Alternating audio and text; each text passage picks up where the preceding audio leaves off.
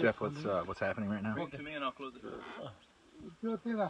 I actually don't know, which is what most of this trip is. Oh, okay. Completely and utterly in the dark. Okay. Well, we'll see you in a little bit then. No, we'll see you on the third breakdown on the way down. Okay.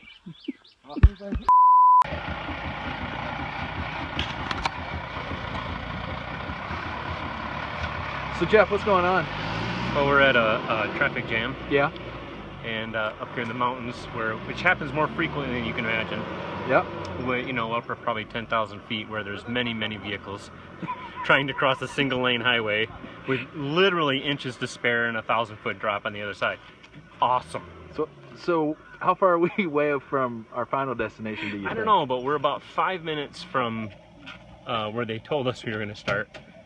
And it was actually about 30 minutes ago. Oh, okay. But the truck is broken down about the third time in the last 30 minutes. Okay. So we're trying to find some water to pour on the radiator to cool it down so we can get the truck started. I'm going to quick pan around and show people the access to water. Yeah. So you can see. Lakes and ponds everywhere. Yep. Which is nice. Yeah. So we're about ready to trek to get water so we can cool the car so we can get to the place where we're going to trek. Oh, okay. Yeah. Picked up a little buddy here. I did? Is it a leech? No. What is it? It's an adorable little beetle. Oh, hold on. Hold on. It might, some wildlife. It looks like it's boring into his skin. That's really cool. I've never seen that before. Is that a dung beetle? No, actually, It's got a ladybug on its back. Yeah, it could or could not be poisonous. Yeah, I don't know. I'll ask Scott. Looks like it's taking really big bites.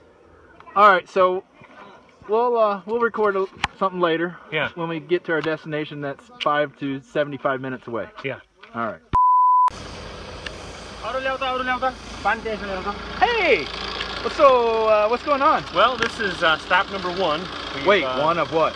One of probably 5 on the way down, okay. just on the way down the hill. Oh, okay. So we're seeing some overheating here, adding some water to the outside of the radiator to try and cool it off so the engine will keep going. And meanwhile, we're on a cliff of a drop about 1,000 feet and cars are whipping by us. Okay, yeah. See down there, there's some rice paddies. Yeah, we're talking about that area. It's about 1,000 feet that way. Yeah. Yep. Oh, we're ready to go. Oh, hey! So, all right, Jeff, I'll see you maybe in 5 to 60 minutes. So, we found a spring of sorts, or yeah, we what? found a spring of sorts, so we're filling it with water, not because we're broken down, but we're preparing for when we break down, because we know it's going to happen. We're going to have water ready, so we don't have to stop. It's more wind. Yeah. Okay. Yeah, exactly. So let's demonstrate this. You hold the bottle up to the water and let it fill. Okay. All right. That's step 4.